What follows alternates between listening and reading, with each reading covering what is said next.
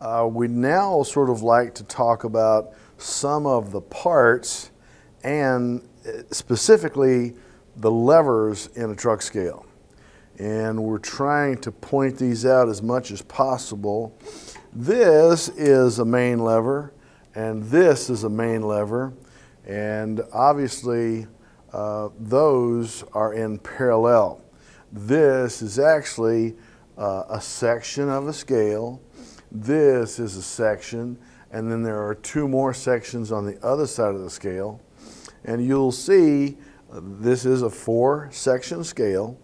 And what would happen is this is a class 2 device lever, because this is the fulcrum stand, and the fulcrum stand is outside the load point. This is going to be the load point right here.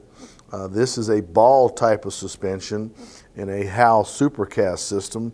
So fulcrum, load, this is the load point that gets transferred right through here. This is going to be the load point of that lever, and this is going to be the power point, okay? Now, the next type of lever we'll talk about will be the end extension lever. And one of the things that you'll notice about the end extension lever is that this lever will extend typically from the end of the scale up to the center, out away from the approach walls to the center of the scale. So this end extension lever would now come out to a center extension lever, which is this lever right here. The relationship between the load applied from the end of the end extension lever through the center extension lever out to the transverse lever is basically a 1-to-1. So we have the ability, we'll talk about making adjustments on a scale a little bit differently, but we have main levers here and here. We have an end extension lever here. We have a center extension lever here. And then finally, we have an up-pull transverse lever right here.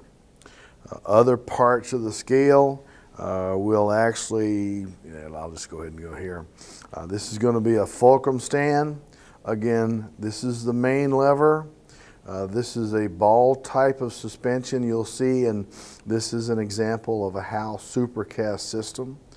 This is a girder chair right here, and this plate, or the upper bearing plate, would attach to the bottom of the weighbridge steel. These are cross members for the weighbridge steel. That would be the fulcrum stand for the end extension lever. This would be the center connection for the end extension lever, connecting it to the center extension lever. Again, we have another pair of main levers that would connect to this aspect of the center extension lever.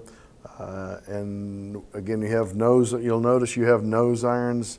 If, for instance, that section of the scale needed a little bit of adjusting, we would slow it down or speed it up by right here.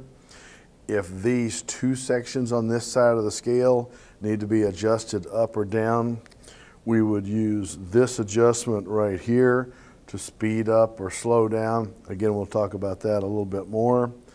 And typically, this is an example of a load cell or a mechanical scale converted to levertronic, because it has a load cell on the end of a nose iron on the end of the transverse lever.